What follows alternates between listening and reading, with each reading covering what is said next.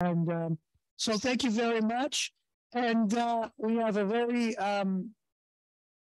hopefully interesting roundtable discussion. This is something that it's been on my mind a lot about what do we have to say about inflation from a heterodox perspective.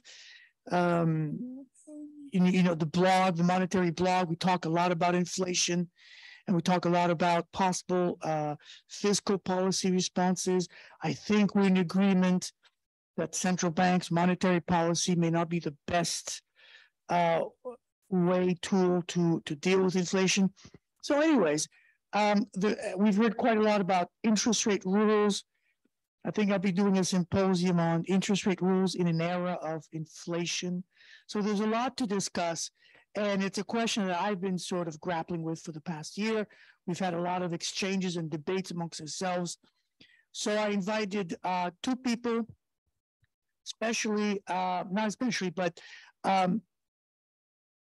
we had a discussion on Twitter about profit-led inflation, and Matías got very excited about that, angry and excited. And so I thought that would be a good debate would be between Matías and Marc, and I'm looking forward to this to the discussion. So the way it's going to go, we've got about an hour and some left, an hour and 10 minutes left. You can each speak for 15, 20 minutes, and then we'll open it up for questions. And hopefully we'll have some good questions, some good discussion. The first speaker will be Marc Lavoie, followed by Matías, and I'll let you know when you've got 5 minutes left. To speak. I'm not sure I'll be able to say what we should be doing, but anyway, so I was asked to talk on this same topic at the beginning of July, so that's why I had a PowerPoint already prepared. So I'll start with what is not a cause of inflation. It's not caused by an excess creation of money. Right now, it's funny because MMT is being blamed for the 8% rate of inflation that there is in the United States. And so here you can read a statement that was found in some blog. And certainly we can say that inflation is not caused by the large amount of reserves that we have at the central bank. So I think everybody agrees on this. Just to give you an idea of these bank reserves, which have been multiplied by 1,000 in Canada in just a matter of a few months. That's this row here. What might not be a cause of inflation, but which may play some role, is the fact that, as was mentioned, I think by Mario this morning, there have been many support programs during the pandemic, and Canada in particular. And as a result of that, households have large sums of savings, which they just could not spend in 2020, 2021, and which they now try to spend. But since all countries seem to have the same rate of inflation, at least in Europe and US, Canada, so this could be doubtful. However, when you look at this table, this is about the household accounts. You can see that looking at disposable income went up in the second quarter of 2020, which is rather surprising, but that was because of the generosity of our federal support programs. And the other interesting row is when you look at saving, usually saving by households are around zero, but they were very large during 2020, and they couldn't really be spent in 2021. So one would think that they are being spent to some extent now. Maybe they were also used to pay back debt and so on. But anyway, this may be a source of aggregate demand right now. Okay, the standard post-Keynesian view of inflation is based on this sort of Chalesian pricing equation.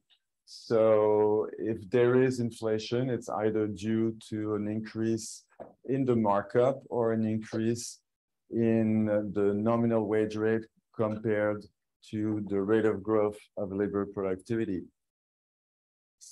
But this would be in a closed economy, and we are in an open economy, and we are, and almost all countries are more open than they were, than they ever were.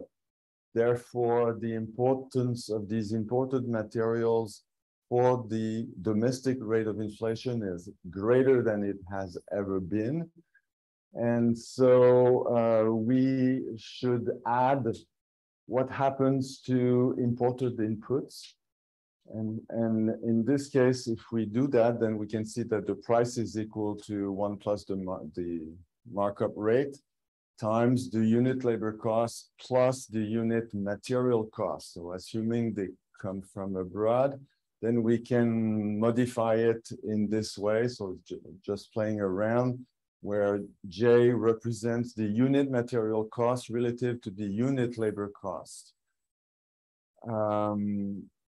And so if this J goes up, and rewriting J as being equal to 1 plus, well, capital J being equal to 1 plus J, then we can say that the rate of inflation is equal to the rate of growth of the markup plus the rate of growth of this external component, which, as I said, is more and more important.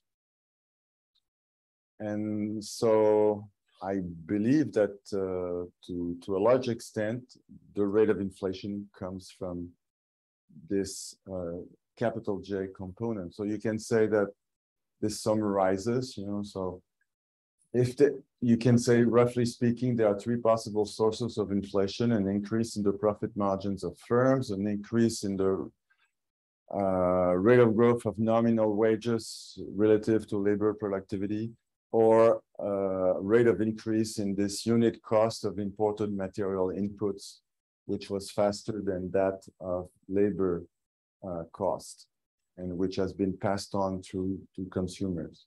So it may or may not be passed on, but according to empirical research, it is an accepted fact among post-Keynesian economists that if there is an increase in unit cost, it will usually be passed on to the consumers.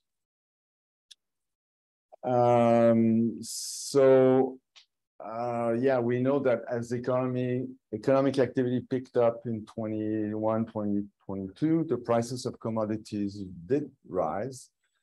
We know also there was this rise in some components. Everybody has been talking about the global supply chains, the fact that there's been the zero COVID policy in China, the rise in shipping costs, transportation costs.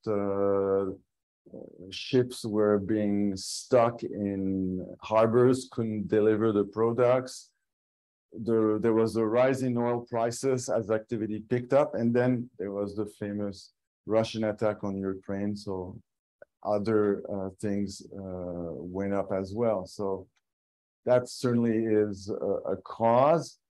Another thing that has been discussed is the rise in profit margins. So there are many empirical studies which show that, yeah, corporate profits are now, so the dark blue line is what has happened recently. The light blue line is what used to happen before. So we can see that, wow, it's mostly corporate profits which seem to be the main cause. The other important one would be non-labor input cost. So how important is the contribution of rising profit margin? Well, certainly we know that in some industries or sectors,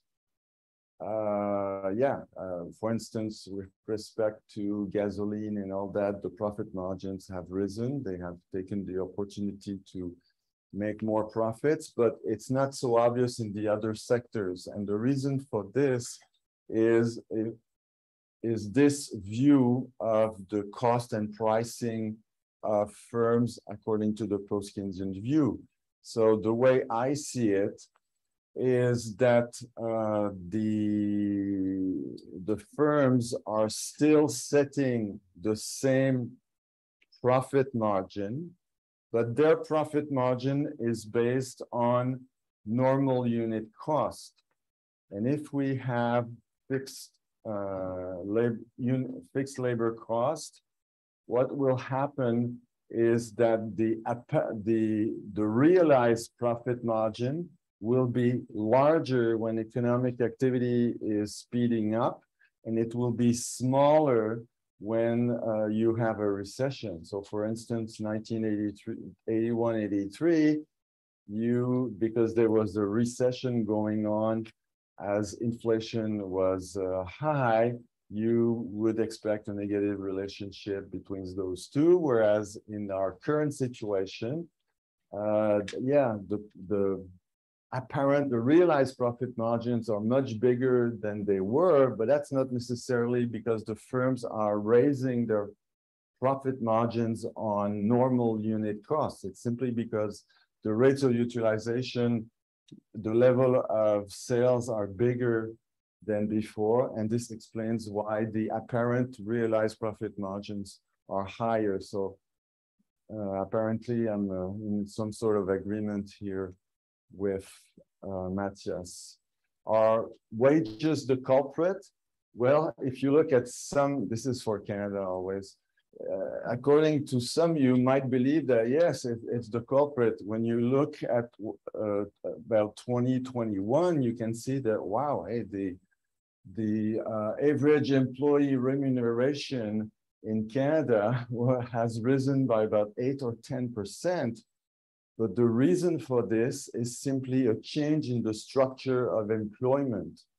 So all those people that were working at minimal wages or close to minimum wages during the pandemic, they were laid off. They couldn't work anymore. All these restaurants were closed, retail shops and so on. And so the only people remaining were those that had white-collar jobs. And the few who were working at minimum salary, they were working overtime. And so they were benefiting from overtime pay. And that explains why you have this jump here in 2021. And then it went back to 2% until very recently, where apparently it's more around 5 or 6%. So the lesson of all this is that, well, roughly speaking, the inflation comes from abroad. It's a fault of the foreigners. So it's not the firms, it's not the wage earners. So this is what I've been just saying in a few words. Okay, but the problem now is that there may be a price wage spiral caused by rising prices, and then wages try to pick up because this parameter here, J, is now bigger than it used to be, and therefore even if firms set the same markup, then what this means is that the real wage for a given productivity is falling.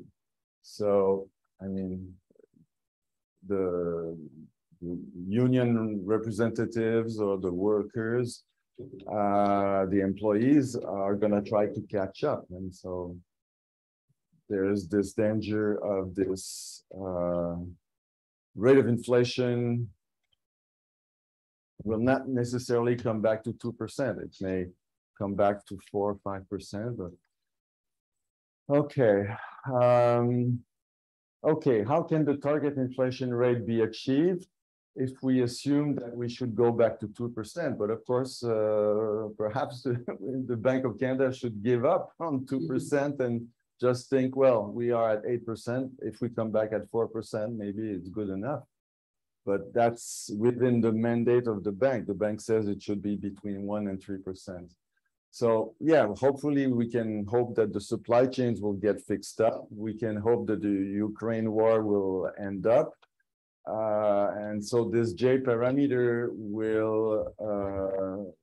will decrease, and that should help inflation to go down. Households will soon run out of excess liquidity, so they will have, at some point, they will achieve their target wealth to disposable income ratio, so they should stop to spend more than they're used to. And yeah, obviously the central bank, I think, will keep raising its target interest rate. I mean, we had a small discussion about this. I do believe that current interest rates have been relatively low since 2019 and even before, except since the start of 2022. It's interesting to note that long-term rates of interest started moving up before the short-term rate of interest moved up. And then we have this rule that was discussed by John Smithin and Steve Pressman. Well, a fair rate of interest ought to be equal to the growth rate of nominal wages. So if there is some advance in nominal wages around 5%, well, the nominal rate ought to be around 5%. Nominal interest rate also ought to be around 5%. Should skip this. Yeah, some people say the problem is the supply chains. Raising interest rates won't solve the problem, the supply chains. Well, that's perfectly correct. One would believe if you want to solve the problem, supply chains, you should do more investment, try to avoid the supply chains or improve the supply chains. However, if there are bottlenecks, you could say that it's, well, simultaneously, it's because supply is too low, but demand is too high. So if you do reduce the demand, in my opinion, it will reduce to some extent the bottlenecks. For sure, we know that raising interest rates will decrease aggregate demand, mainly through the construction industry, because people now don't have access to new mortgages or less mortgages, and it will also lower the prices of financial assets. And also, if all the main central banks raise interest rates, well, this will reduce global aggregate demand, and so this will put less pressure on world commodity prices. Now, the worry that we may have, I have the same Phillips curve that Mario presented this morning. The problem is that if we are around here, it will take a very high interest rates, nominal and real, to push us towards this area of the Phillips curve, where the rate of inflation will start to decrease. If you are on a flat Phillips curve, even if you slow down the economy, it's not going to change the rate of inflation very much. And so that's the danger of being on a flat Phillips curve. It means that the central bank has to do a lot more than otherwise. Okay, will there be a recession? I'm afraid there will be, because real wages are going down. If we believe that we are in a domestic wage-led economy, then having lower real wages will have a negative effect on the economy. We know that the housing prices are going down. The prices in the stock markets have already gone down.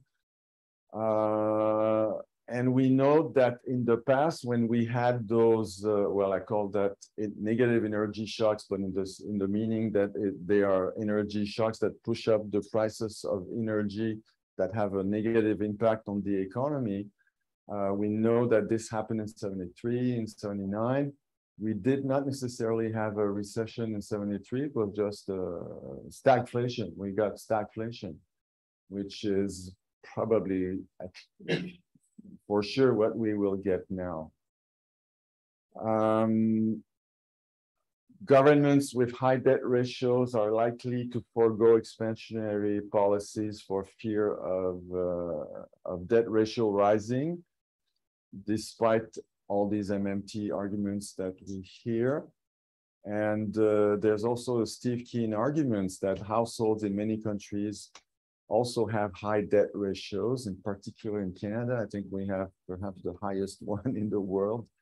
And so, so on the one hand, it says that the effect of rising interest rates is going to be very bad. On the other hand, it tells us that maybe the central bank will hesitate to keep on raising interest rates to take into account the fact that the financial stability of the Canadian economy, Canadian housing market is not so good. So I think this is it, yes. Thank you very much, Marc.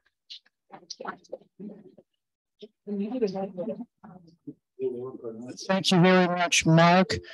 We may need some assistance for a PowerPoint presentation, please. Yeah, it might be something. But you can, see, you said, oh, this is an old PowerPoint, and I'm going to present it on my paper. So I'm not going to use it fully, but it's from another presentation. So I might use some slides and certain things.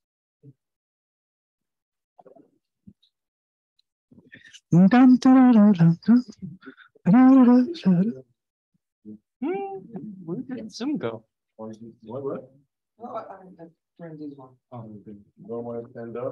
So Matías Vernengo is next.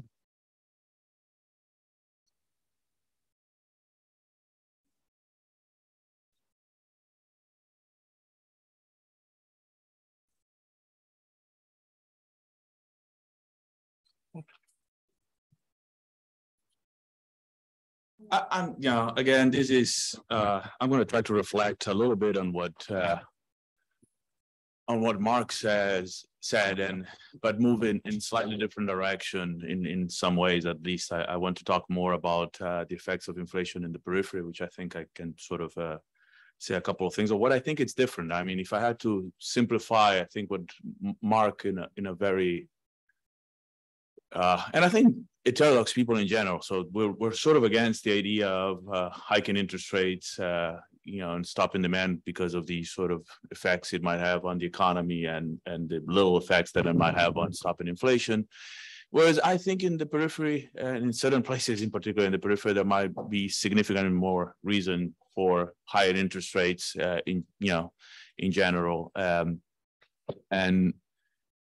So I think that's part of the story. I should say that this particular one is a version. So the paper that this is based on it's the inflation puzzle, which was published by Catalyst. Although I wrote it at the end of last year, it was published somewhere at the beginning of the year. And that's what this comes from, but it's for a presentation in Argentina. So it does have, and Warren Mosler was there in Argentina right before I was. So it does have some punches on MMT, I should say. He was very much against, I should say, hiking interest rates in the case of Argentina, and I think that's a significant mistake.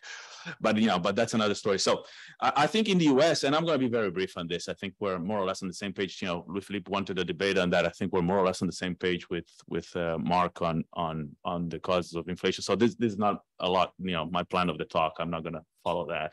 But I think in the US, in advanced economies, so I suppose in Canada, there is a version of this too. There is a vision that it's the excesses of the recovery, and so it's fiscal and it's too much demand, and it's demand pool.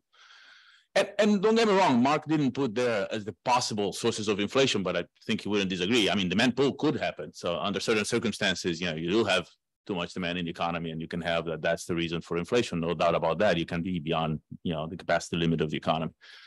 I don't think it's the case now. That's, a debate to be had. I had some graphs here that try to justify and, why I don't think the American economy is at full employment or beyond full employment. I don't think, it was a fast recovery, but, in short, so I'm not going to show that. But, if we're more or less back where we were before the crisis, but of course, before the crisis was a position that was not particularly good. So the economy wasn't, despite the relatively low level of unemployment, at full employment at that point or close to capacity utilization. And, in the US, there has been a trend of capacity utilization going down. And, there are different ways and you can interpret that. Of course, there are some people that interpret that as a secular trend of coming down. I tend to be among those that think that it is not the trend that it's down. So there is nothing normal about what's going on. It's just that we have had less pressure on demand in general over the last 30-something years, 40 years, I should say now. And so I think that that's the cause of that. And so I don't think that that excess demand argument is correct. I also don't think that the argument, which Robert Reich, I'd say the left here, I'm thinking more of Robert Reich, but also in academia, heterodox people. I think Isabella Weber was the one that got more track on this particular argument, that it was the oligopolistic inflation is what it used to be called, at least in Argentina, where that was a big debate back when in the 80s. And again, Marc more or less suggested the arguments of, to give a simple example of a particular sector that has been crucial for the acceleration of inflation, which is the energy sector. The prices of oil are determined in international markets. The cost of production didn't change much for, say, American corporations in the energy sector. The price went up. Obviously, given the cost fixed, the margins of profit went up. The margins of profit went up not as something that caused inflation, is the result of inflation. And so the causes are on the global shocks that, again, it doesn't, I think that there are other issues that we must discuss in more detail, but I think I see these as a roundtable associated to policy issues. So I think part of the debate in Argentina, which dealt with the theoretical issues of that, I think that there is also confusion between what are level effects and what are rates of change. And so I think that the oligopolistic, which is not what appeared here in the discussion with Marc. So if you're going to suggest that the oligopolistic sort of position has an impact on inflation, I would tend to suggest that for a given, if it's a change in the oligopolistic position, yes, you'll have an increase in the markup, and that would lead to an increase in prices, but not necessarily, and there is no reason to think that would lead us to inflationary pressures. So in the post-Keynesian models, the way I see it is, it's the desire, there's a difference between the desire markup and the actual markup, and that is essentially a discussion of conflict inflation, and I'm perfectly fine with that discussion, but I think that it shouldn't be confused with the level effects. I always give as an example, it's here in the, I'm going to show this graph. So this is a graph that is in the text, and that's, there is something incorrect here, or is in the other one? No, this is the correct one. So it's prices, inflation rate from 1866 to 2020 in this particular case in the United States, 2021. So yeah, although it shows 2020 there. And the period of the Gilded Age, which is here, which is a period in which you have the surge in oligopolistic power in the American economy, is a period of inflation. So, yes, you could have inflation, because if you have conflict and whatnot, you could have had that. That was a period in which the labor class wasn't particularly strong and couldn't, sort of resist, and there wasn't wage resistance and conflict in that sense, and there was an inflation. So the oligopolistic sort of markets do not necessarily mean inflation. I think we're all more or less on the same page on that. So I don't think I think it's less of a debate. So I don't think I was angry despite Louis Philippe's sort of comment. But so that's the story there. So I think both arguments in the advanced economies I think are wrong. I think I'm with Marc. I think it's essentially cost push inflation. I think it has to do with the supply chain issues. I think it has to do with the energy costs and the food costs associated to also the war in Ukraine. And the part of, the title for my paper wasn't the inflationary puzzle. I didn't think I was puzzled, but the editor was Vivek Chiber, is the editor. He's a sociologist, a very good guy. He changed the title. My title was, That 70 Show. And my point was that it wasn't that 70 show. It's why it's not the 70 show. So there is a beautiful paper by, I think, Tobin that I have somewhere here in the New York Times. Yeah, and this is not the copy of the New York Times, it's in a book. But Tobin said that there are three causes of inflation: excess demand, the shortages in price increases in important commodities, good cost push, and the wage spiral and conflict. And he says, we have two of those. We have B and C, conflict and cost push in the 70s. My point is, we have just cost push. We don't have conflict in advanced economies. So that's why overall I see this is not the 70s. And there is no justification for the higher rates. Marc is right that it might have effects on the snags there, but the cost of that, it's brutal, and there is no reason to really do that. In my view, that's a significant mistake. So I wouldn't pursue that kind of policies. You ask me, what do you do under these circumstances in which you have cost push inflation and not particularly a lot of conflict? I think there is not much that can be done effectively. So I would disagree with, and I'm sure Steve will bring up and discuss issues of fiscal policy as an instrument for this. I think the effects of taxation on prices, I'm not against using them. I think that there are good things that can be done, in reducing prices of medications and other things and whatnot. But I don't think it would have a significant impact on, as compared to, say, if this war goes for significantly longer, and the effects of, the little Sraffian in me will say the basics. So the things that enter in the production of everything else, energy and food, the impact of those is too much to be sort of, in my view. So again, not because I disagree conceptually with the idea, but, because I don't think it will have a significant effect. So what's the policy that is the best? I think the best thing that can be done under the circumstances at the end of the day is to try to recompose wages. So, I always say people get really afraid with inflation. And, there was all of this talk, whatever it was, more than 10 years ago, when Blanchard said, oh, it should be 4, the target, not 2. And I was like, who knows what's the difference between 2 and 4, or even 2 and 8? They cannot tell you.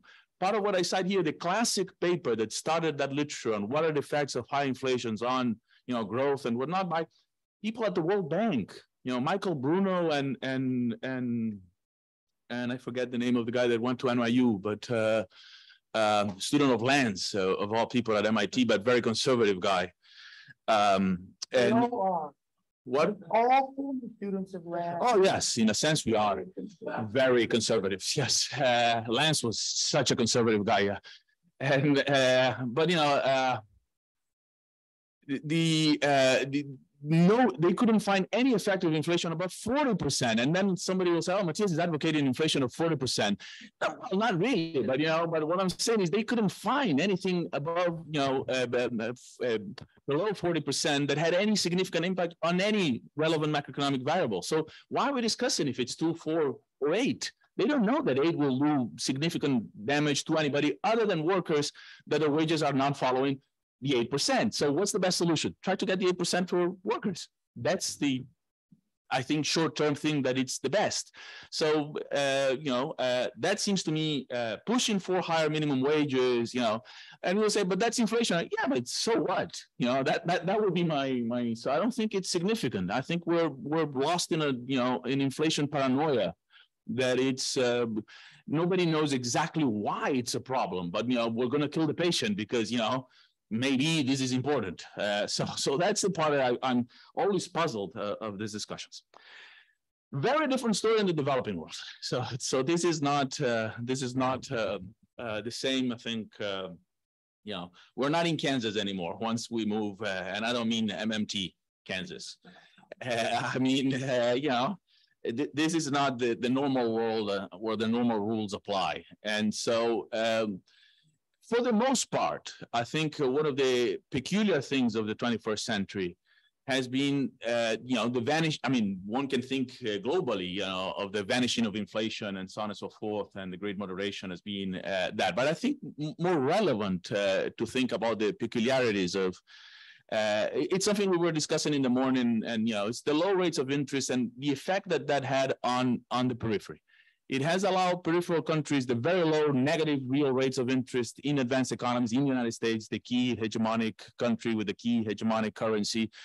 You know, those very low real rates in the United States, nominal rates, of course, to have allowed, you know, countries that accumulated significant amounts of reserves.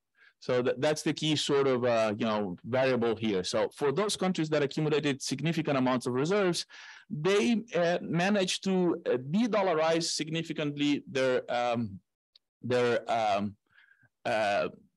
balance of payments and their debts. So they're borrowing in domestic currencies.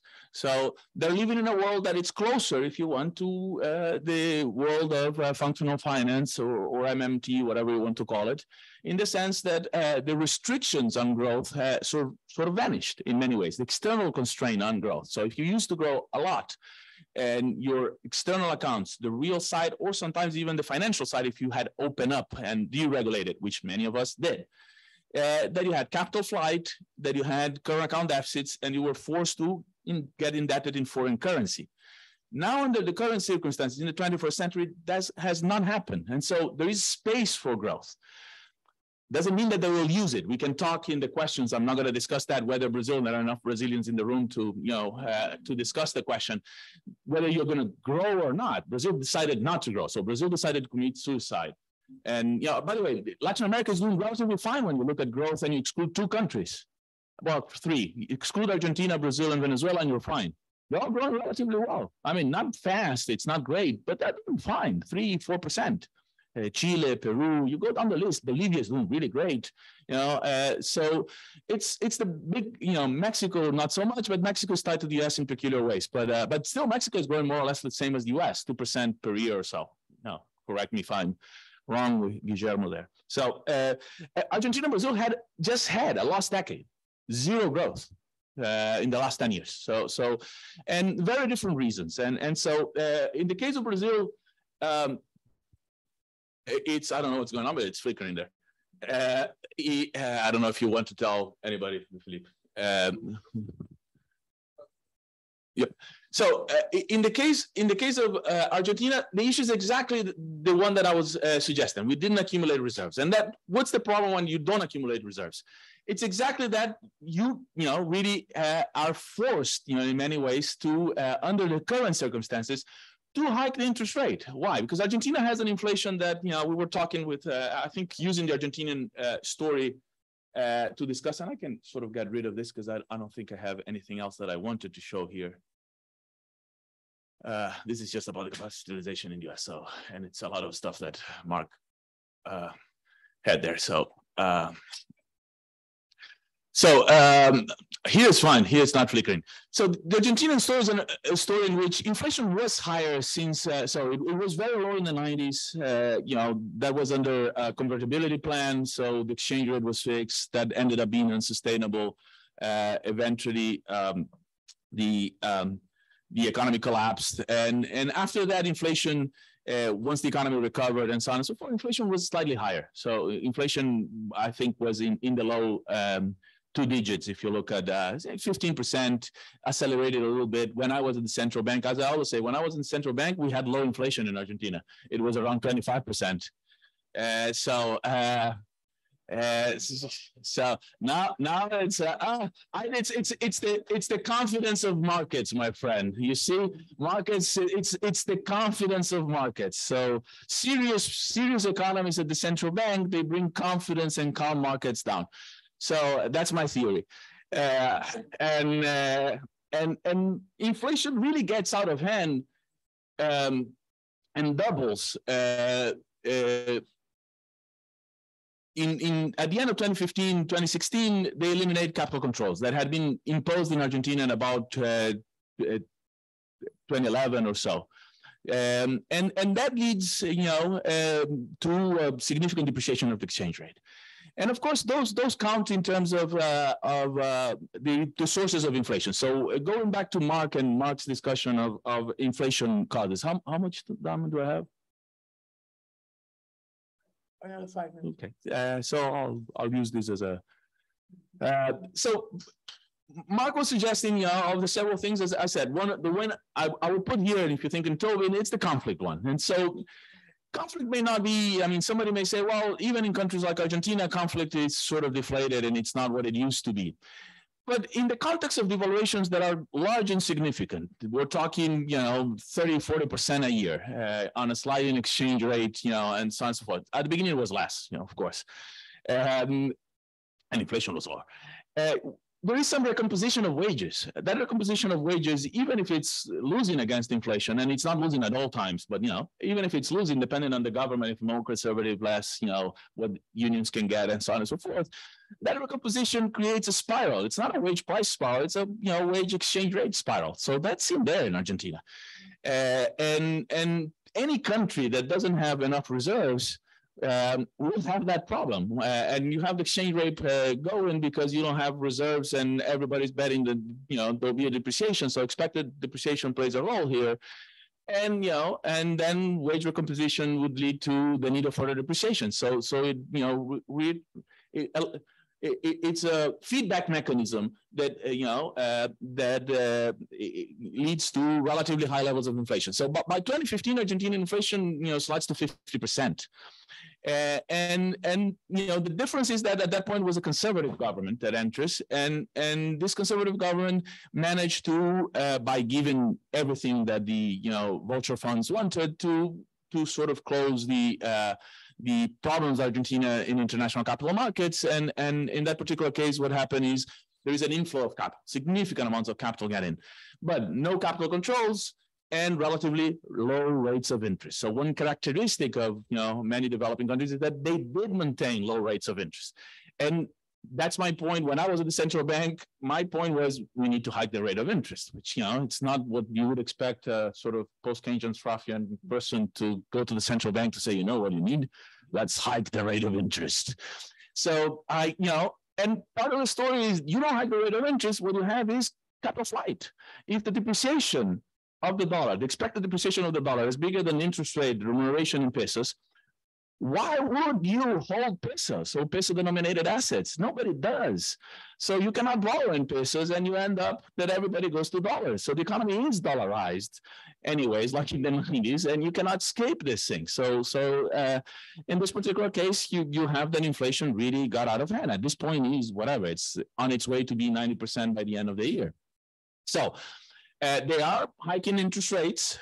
My guess would be not enough. At the same time, they are accelerating depreciations. The acceleration of depreciations of the problem peg that Argentina basically has is something that the IMF has to some extent, plus fiscal adjustment, sort of suggested. So the fiscal adjustment here is to reduce the demand side and the external needs of the Argentinian economy, and might have an impact. I think it's at this point it's already being cut anyway, so I don't think it's a relevant sort of thing. But but that's another discussion. I think that the acceleration of depreciations go against the hiking of the rate of interest. So you hike the rate of interest to attract capital, but you at the same time accelerate depreciations, which again you're comparing these two things: the depreciations, the expected depreciations, and the interest rate are the two things you're looking at whether you're going to hold dollars or hold pesos. So they're contradictory measures and not particularly useful. So Argentina is an extreme case, but it's valid in many developing countries. So my general sort of argument would be in developing countries. So and again, the question of degree of this is the degree to which you hold reserves, the degree to which you're able to and have been able to borrow in your own domestic currency. A hike of the rate of interest might be necessary to, among other things, not because I'm too concerned with inflation, although 90%, 100% inflation does have significant effects. So it's on the range now that, we can show it, other things are collapsing. I don't think it's inflation that is causing it, but, it indicates that things are really, problematic on the macro sort of arena. I think that those countries must, increase the rate of interest. The question, the only last thing to say on this, I don't think that means necessarily, because everybody, then comes on this, comes with a very conventional view. Oh, you hike the rate of interest, hence you have to have a recession. And that's not true. There are many things you can do that even with, higher rates of interest, for example, Brazil, to use here the counterexample of what's not being done, it could be done in Brazil. Higher rates of interest that Brazil has implemented recently, and has, as a result of that, held a little bit the exchange rate, and I think will have eventually impact on the exchange rate, on the inflation levels. It's something that can be easily countered with expansionary fiscal policies and credit policy. So the first and second Lula government, have very high rates of interest, and the economy grew relatively fast. And part of that was you had relatively expansionary fiscal policy, plus a public bank that was providing credit, subsidized, cheap, for a series of, activities associated with the expansion of the economy. So can you grow with high rates of interest? Of course you can. So I'm not saying it's ideal that we have to hike rates of interest. I mean, if we didn't need to, sure. But, given the circumstances, I think that that's the big difference between center and periphery. Thank you.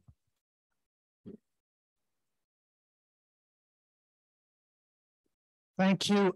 Maybe I should ask Marc if he has any comments on Matías' presentation.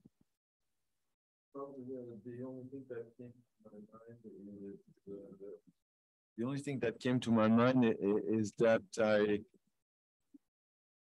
I believe that the worst combination is high rates of interest and large fiscal deficits, because then it just keeps on driving up the debt ratio, which is what we had in most countries in the 1980s. That was exactly the situation. Real rates of interest that were 6%, large fiscal deficits, and that. But Marc, most of that debt is in domestic currency. So I'm less afraid about. So high debt in domestic currency is not the same as high debt in foreign. I'm willing to live with that one. Yeah.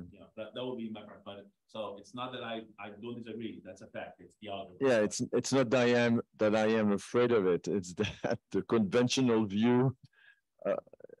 Well, what happened then in the 1990s is that we had cuts in various health and social services that were being imposed on the Canadian economy.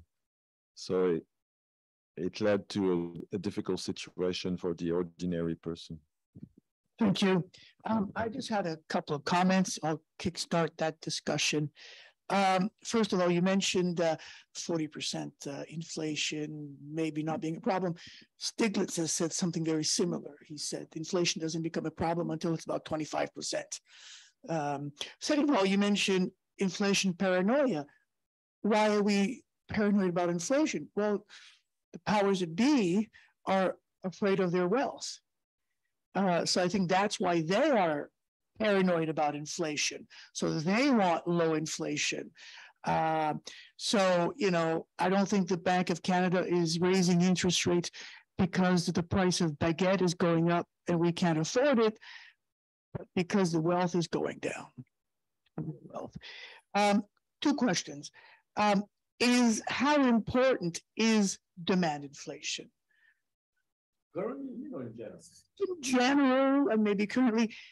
And the second question is this: I was in Berlin and I had dinner with Eckert Hein, and he said to me, all inflation is always about conflict at the domestic level and the international level. It's all conflict. let's stop talking about demand pull, cost push, supply conflict. I wonder if you can have your comments on those, and maybe I'll take the advantage of the going to questions, Guillermo. Actually, I have one question for each. First, with perhaps Matías.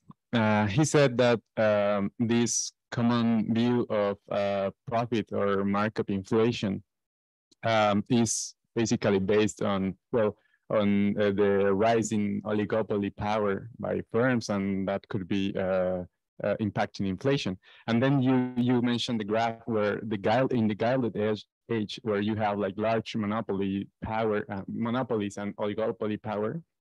Then there you didn't have like this kind of inflation problem. And I believe, well, that the arguments that are in favor of market inflation in the context of COVID, they are not, it's not that they are making the case that it's in of itself that that oligopoly is triggering inflation. Is that something is happening and this is giving the power, and this increasing power is sort of temporary and caused by the COVID related issues, and that put some like corporations in a position to push inflation a bit up, like higher than without this kind of situation. And what's your take on that? And then to Marc, just the question on the graph of unit cost and unit direct cost and prices. What would you say about like what's like if you reach like full capacity utilization, then you have this thing that of rising cost and everything goes up. But if you are not at full capacity, then you don't have this sort of price increments. I mean, you cannot like see this inflation unless you are at like full capacity. So for you, what would it be this kind of threshold when you would say there would be a problem of capacity utilization? And that's it. Thank you. Thank you. Let's go to the answers to those comments and questions. You're hooked up, right? Oh yeah. So yeah, it is on. So is this on? Nobody's laughing. So so question, your first question, I do agree with the idea of paranoia. I think you're right. So it goes, I'll say the paranoia story, your answer to paranoia gives some support for Eckhard's idea. I also heard Ariel Boskin in Argentina once told me the exact same place, that all inflation is conflict inflation. And if the paranoia is because it eats their their shares of income, yes, and they suffer more in financial assets, whatnot. I think that's so the net inflation is very rare. That would be my, so I think that there are situations in which you have persistent overexpansion of demand. Normally it's war. I don't know any other circumstance that you have something like that, but it has to be, something really relevant, like Second World War or Vietnam War. I don't think even the Iraq War had an impact on the American economy. It didn't affect the Great Moderation. So war is the only circumstance in which are really, close to a situation in which demand pull inflation is relevant. Somebody, Steve complained that I didn't cite Keynes earlier on, so I'm going to cite Keynes. Keynes thought that during the war you should be concerned about inflation. So how to pay for the war is exactly about that, and he was thinking about taxes. So here we're on the same page. I think that at that point it would have been a relevant way of doing that. So, but it's a rare phenomenon. So I don't think it's. So I see that point of conflict being relevant in the following sense. I think shock. So Latin American structuralist, going back to Juan Manuel Vázquez, the great Mexican economist, he used to say that he's in '56 talking in El Trimestre Económico about inflation in Mexico, and he says that there are two things, and it's shocks and propagation mechanisms. So demand pull, cost push are shocks. And from that point of view, sure, they bring prices up and it's not persistent. So if you're going to think about inflation, you have to think of the propagation mechanisms. And propagation mechanisms tend to be of conflictive nature. So wage price spirals, exchange rate wage spirals, and so on and so forth. So I think that in that sense, I think that argument is essentially correct. Am I going to say, oh, there's only conflict inflation? I don't know. I'm willing to live with cost push and demand pull too. So but and be ecumenical about the causes of inflation. But Guillermo's question.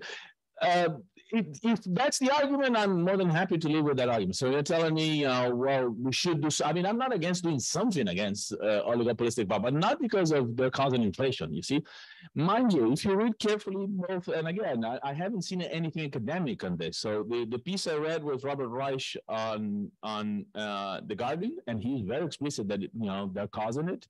And I have to read it again, but I think Isabella says the same thing. Maybe I'm being unfair. But I think the argument was, they're hiking all of a sudden the markups as a result, and this is causing inflation. If that's the argument, I think that argument doesn't hold water, but that's a different sort of discussion of whether, your sort of counter that the argument is that something should be done, that they're taking advantage of a situation. I'm perfectly fine with that, and I have no particular sort of disagreement. Well, I have no disagreement with what Matías just said on all these questions. I think it's important to use the Kaleskian distinction between, primary goods, mining, and all that on the one hand, and services and manufacturing on the other hand. So I think that demand inflation in those latter two sectors is very rare. I mean, very rare do we reach full capacity. So that goes to your question. And therefore, what happens is that we have either cost, and therefore what happens is that the way demand interacts with rising prices is through this industries, food industries, mining, all these commodities. Those things are, like oil, are determined on world markets, and they depend on global demand, and they do not face a flat unit cost curve. They, at some point, easily reached, they face rising unit cost. And so this is how demand inflation plays in, but it's at the world level. And the Bank of Canada cannot do much on that. I mean, it's helpless. And just before we had the financial crisis in 2008, the prices in Canada were going above 3%. And I was wondering, what is the Bank of Canada going to do? Are they going to be able to stop that when it's coming from outside? And then we had the financial crisis. So prices went back inside the corridor of 1 to 3%. Is everything a conflict inflation? Are you sure I said that exactly? Absolutely. Absolutely. Well, I guess what he means is that if there is, for instance, a rise in imported goods, well, as I showed, this will have a negative impact on real wages, and therefore unions, employees will want to catch back on this, because, as I said, if the unit costs are going up, firms will raise their prices because they want to keep, roughly speaking, a relevant profit margin on their normal unit cost, and therefore real wages will go down, and so there goes the conflict. He was also saying that at the international level, it's countries in conflict with other countries. oil producing countries. So anyways, I thought it was an interesting, good. Yeah, before I just want to say that in Canada, I just want to plug the work at the Canadian Center for Policy Alternative and David McDonald, who has been doing some good work on, this oligopolistic markup profit as well. So I just want to plug their excellent work. Anyone here again? Yes, one, and then two.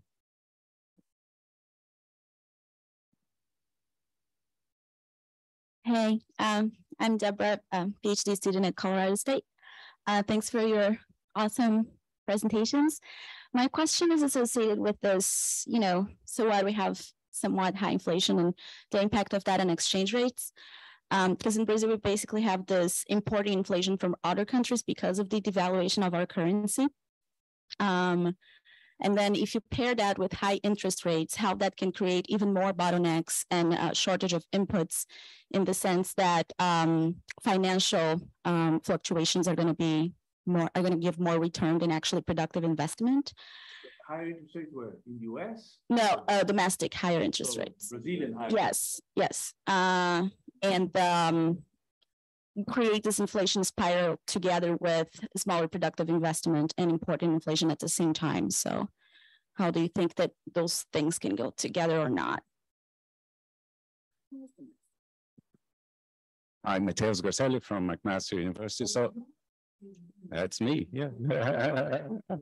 I just wanted to unravel this logic of the oligopoly a little bit more, because it seems like what you're saying, Matías, is that there's a shock in an external market, increases one part of the cost of production, the rest of their cost of production doesn't go up.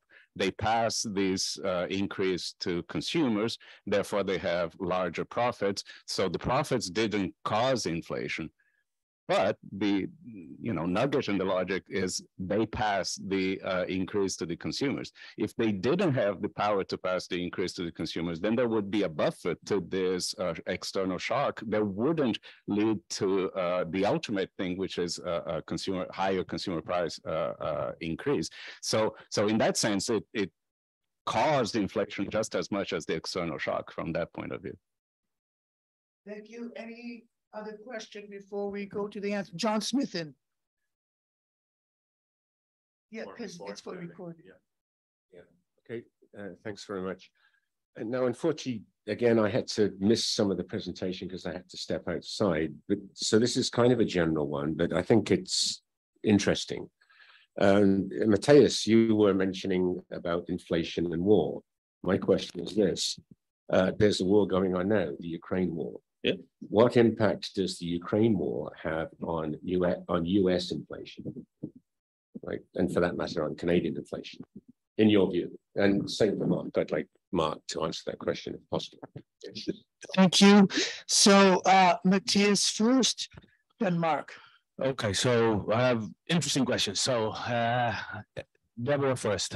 So let me see if I understood correctly. So you're saying that the exchange rate, is the mechanism by which we get foreign inflation, so the depreciation, fair enough, and that the interest rate hike would, and I'm here guessing because I'm not sure I understood, but you're saying that the interest rate hike would, despite the effect on the exchange rate, which would be, presumably to, given the higher remuneration on domestic assets, stabilize the exchange rate, it would have a cost effect on prices. It's via the cost effect, like the old Gibson paradox and stuff like that. So fair enough. So I'm a big fan of the existence of Gibson paradoxes. We had this morning some discussion of those. They're the Tooke effect, really. Keynes read this in Banker's Magazine and misnamed it, Gibson paradox. It's unfair to Mr. Tooke, which I'm a huge fan. I have among my collection of old books, besides the third edition of Ricardo's Principles from 1821, I have an 1823 pamphlet from Mr. Thomas Tooke. Sure. Yes, and yes, I am. My books, Tooke it's up there. It's, when he passed away, Marc said, the last of the great British, English political economists has passed away. So he was there in the founding of the Political Economy Club and so on and so forth. No, Marx. I am a Marxist, so have always been a Marxist. The point is, I don't think that those effects are particularly large. So you can sort of make. So I think that they're there, but they're not particularly large. And on the other hand, the effect on the exchange rate are significant and large, and because depreciations can be very large. So think of Argentina as a counterexample. You have this big devaluation, the effects are humongous, and so sure, and there are many other things. So I'm not. That's why I said it's not like I'm yay higher rates of interest, but it's so how high? Well, I think for example in Lula we had it at some point perhaps too high. There are fiscal consequences. I'm less, so I don't think that I think that the political use of the large debt is what's dangerous. In Europe, certainly they did that to many of the European countries. But I don't think it's being in domestic currency. I don't think it's a particular significant issue. So the one that you should be looking at is the debt in foreign currency, because that one you cannot service at will. So on that one you can default, and that's the issue. So that's one question. My first question is, so if we spare the semantics, so my point is. Look, sure, they can decide to reduce the price of oil. Again, my example is just a simple example. I'm not trying to say that it's all the cases. So there might be cases in which, in this inflationary case, there are people trying to recover markups. So there might be conflict. I would call that conflict inflation. They're trying to hike their markups because they think that they lost something and so on and so forth. But that's conflict inflation, in my view. So if oil is priced internationally, to expect that they're going to reduce the price at, it seems to me to hope on a benevolence that, it's, so why did inflation go up? Because you had a shock, so I don't think that the corporation, to expect them to reduce, it would be sort of, it seems to me, an exaggeration. To call that oligopolistic, so again, I think of oligopolistic, and I might be, too influenced by a peculiar debate in Argentina. The notion that, it is the oligopolistic structure per se. So if you have a more oligopolistic structure, you'll end up having, because they have more power, more inflation. And that's not necessarily the case. That's what that figure tried to show. Is look, sometimes you have that, but if the reasons for conflict are not there, you end up having an environment in which you actually have deflation, like the Gilded Age. So, and we actually, the second Gilded Age that we have been living through has been the era of great moderation, so in many ways also wasn't an era of high inflation. So where was the era of relatively high inflation? It's the collapse of the Bretton Woods era of the golden age of capitalism and so on and so forth. We did discuss a little bit, but that's fine. It's a good question. I think it's important. It wasn't what triggered, I think. So the inflation started before, so it was the supply chain issues and all sorts of things. I mean, China closed down, Taiwan, whoever it was that had a laundry list of things this morning on some of these issues. It might have been you, even. I don't know who was. Yes, it was Steve. So sorry. Yes, and so I think that's the question there. It's how long it will. I mean, obviously. If you're German, you should be concerned about this. It's sort of an important thing. And if you're in the periphery too, why? Because it affects energy prices on our central and food prices, and food prices have consequences in places where there is food insecurity. Significant problems. So those issues are also, I think, appear. So it's worse for places in which you have those broader sort of developmental issues. Yeah, well, I think it's an interesting question that you put, John, but I would need a student to work for 5 years on a stock flow consistent model of the global economy to be able to give you a proper answer. So I will not try to do it. About the question put by Matías, I mean, the way I see it is that when firms see that their unit costs are rising, they just think that it is fair to them to raise their prices. So I think even if we were in a highly competitive economy, you would get the same result. They would not. Well, but why? But why couldn't they get away with it if all the firms are doing the same? That's yeah. Okay. Any other questions? Yes, yes. Oh, no, Marc, you and enjoy. Or yeah. I see hands, but sometimes Yeah, I had my hand earlier. I didn't see you. Yeah, actually, I mean, it's a murky thing about this, you know, the oligopolistic or not. I mean, even in a more competitive environment, if you see the upward valuation of stocks going on, like in a grocery store, you know, I mean, all of a sudden you start seeing a decline in the number of products that are around. And I don't think it just happened like that. Okay. Now, it could be because they were trying to, what is it, divide up, ration what was supposedly scarce. Or was it simply a way to get away with it almost, you know, by raising, you know, opportunistically these prices? And if everybody starts doing that, you could argue that there is this kind of, you know, what do you call it, profit push or whatever you want to markup push here, inflation. But, you know, I'm not going to hammer this one out. There's one question though, or comment, I don't know, it's a bit of both there, for Marc here, because I remember the first time I ever went to a post-Keynesian conference was in 1977 that Davidson had organized at Rutgers. And one of the speakers, Asmakopoulos wasn't there, it's about the Kaletskin pricing stuff. And it was John Burbidge, who turned neoclassical afterwards. He was a student there at McGill. And John Burbidge presented exactly this kind of, you know, the J thing there, you know, that you had there. I mean, literally using the same symbols in Kaletsky.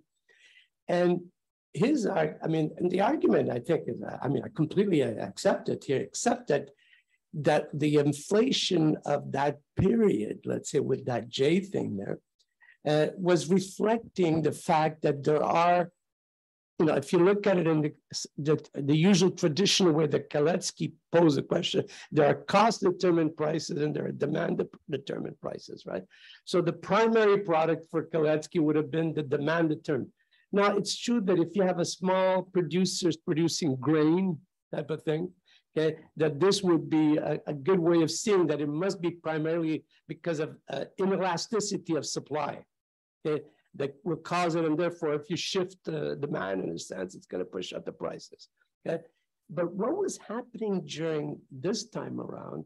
It's the fact that you get these kind of local supply chain problems in a sense. You know, there are. It happens because of it. You know, as I said, they closed down Shanghai for 2 months. You're going to see some effect on the bloody supply there. You know, but it's a kind of temporary thing. You would think. You'd like to think. But if it keeps going that way, so it's not the idea of a primary prices being inelastic, because oil is not for me a competitive example here at all, right? And even in the 70s, it wasn't already with OPEC and everything. But even worse now, I would argue in a certain way.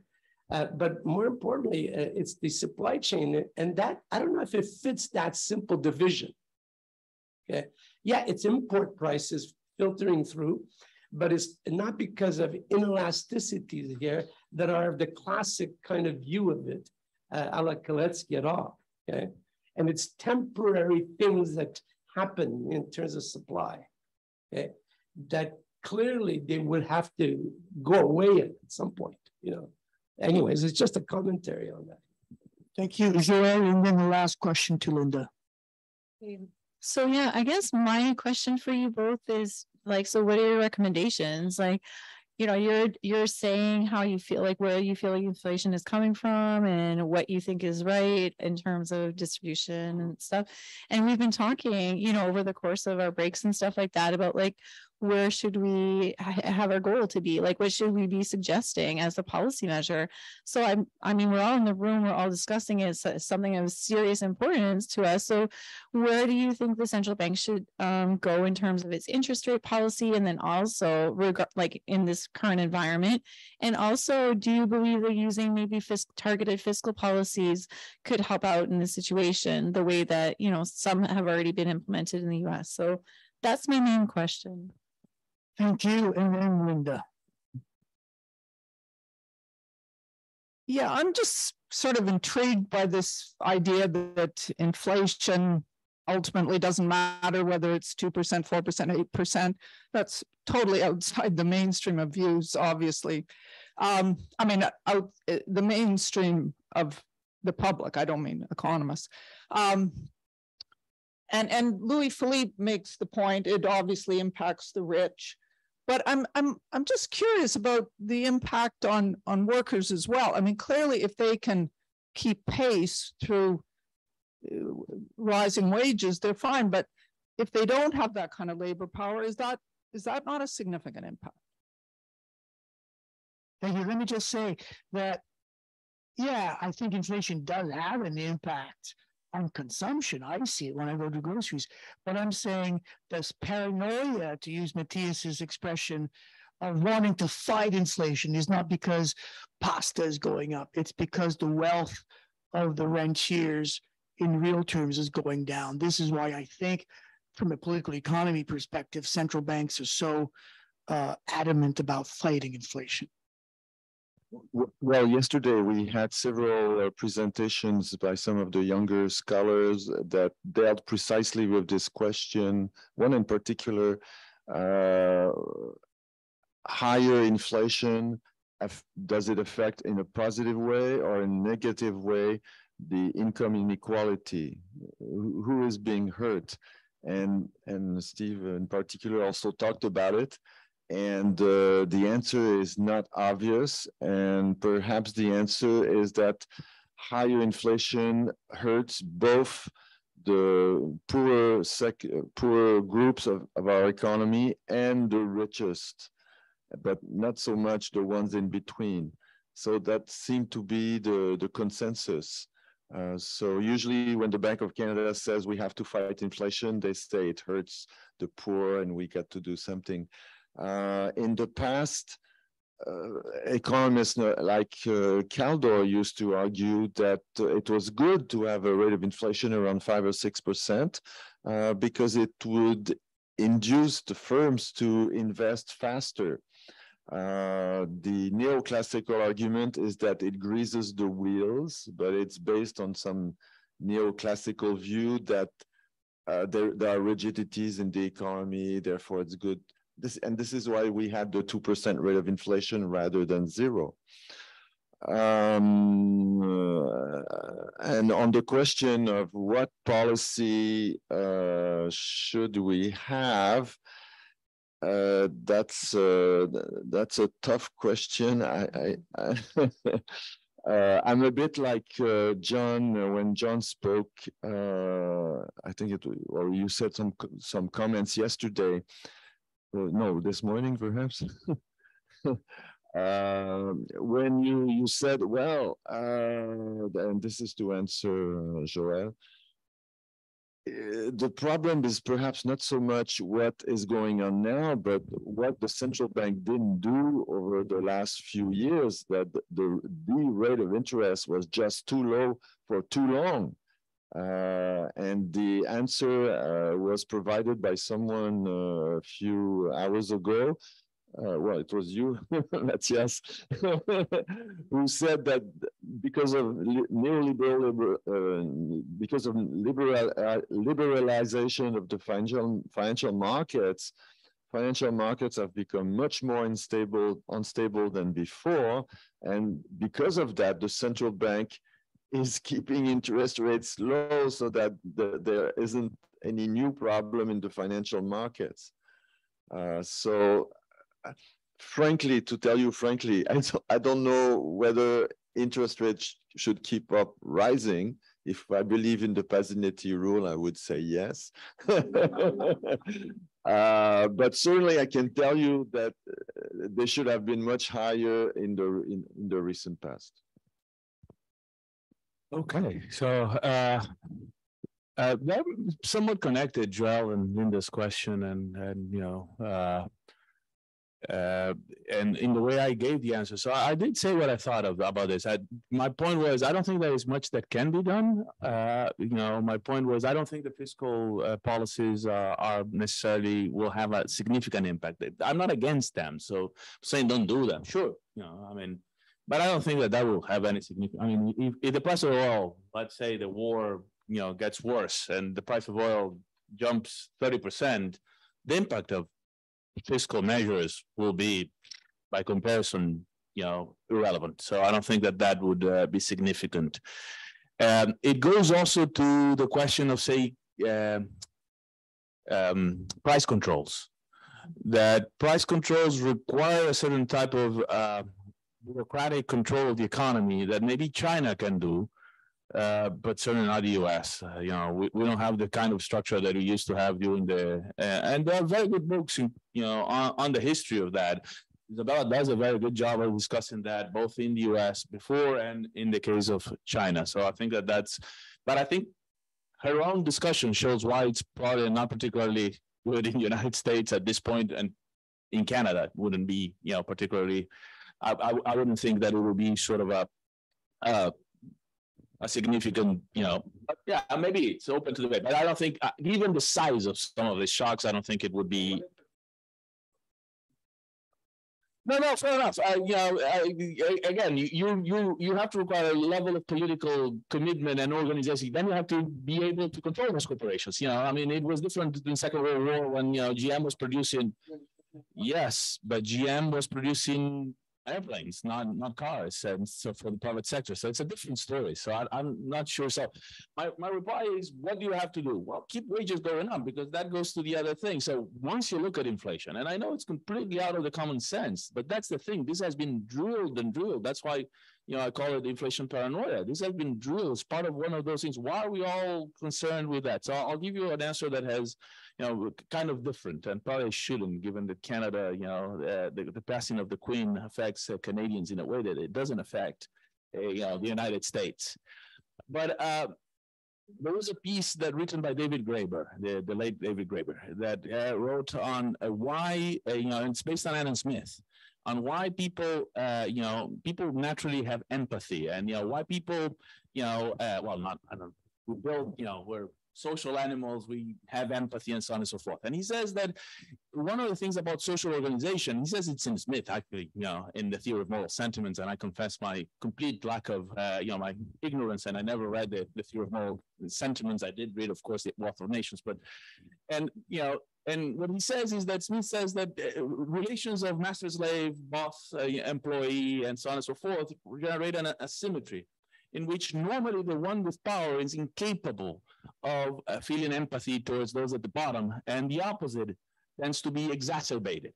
And that perhaps this sort of, and I brought the Queen, this sort of excess of sort of concern with the death of the Queen is associated to one of the mechanisms by which the structures of power are maintained.